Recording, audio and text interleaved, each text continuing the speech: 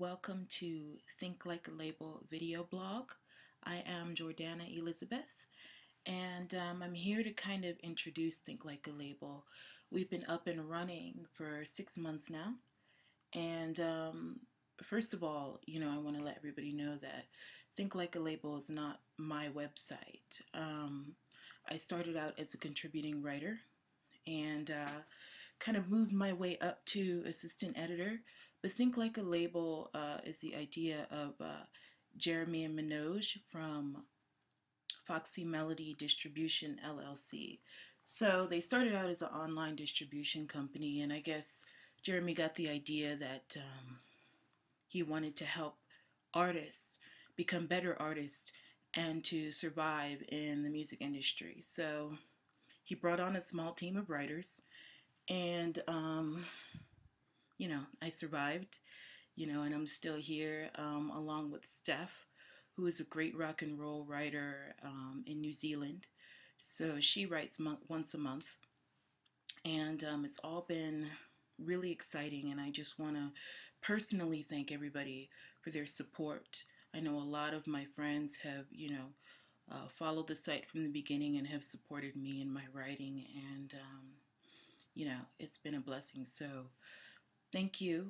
And this is just the beginning. So I guess I wanted to talk a little bit about surviving in the music industry. A couple of things that I have learned is to always believe in yourself, never second guess yourself.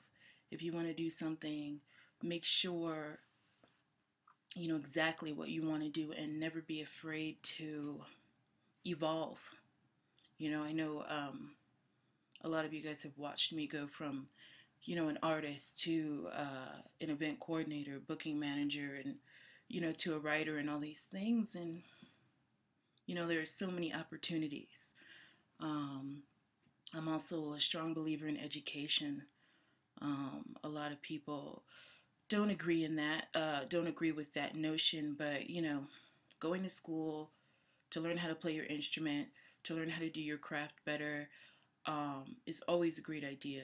I'm classically trained in vocals. I can sing in French and Italian, and I'm currently in school studying entertainment business. So, while I'm doing this, I'm always learning. School is expensive, but it just makes it easier to kind of understand, what you're doing and how you want to function, in this world and create a career for yourself, so, you don't burn out and have to, get some type of part-time job or, and that's okay, but, you know, um, I think that the music industry is a beautiful thing only because I've learned how to survive in it in my own way.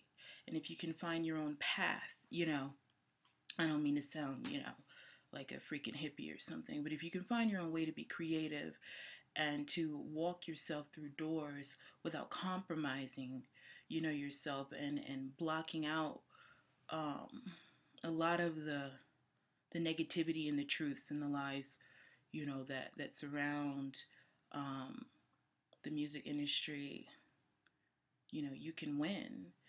And I guess throughout time, I'm going to be explaining ideals about uh, surviving and branding yourself, and you know, um, you know, whether you want to be a cult band or whether you want to be, a pop band or whatever, and making these choices throughout your daily life and career. Music is a lifestyle, you know. And I think the last thing that I want to explain to bands, when you're a band and you just want to, have fun and make music, and you're not really looking to be professional and make a career out of your band, that's really cool. That's cute. And that's okay. That's actually, a great idea. But you need to be aware of your scene and your community and respect that other people are serious about their craft and other people depend on you, even if you're not depending on them. To be clear,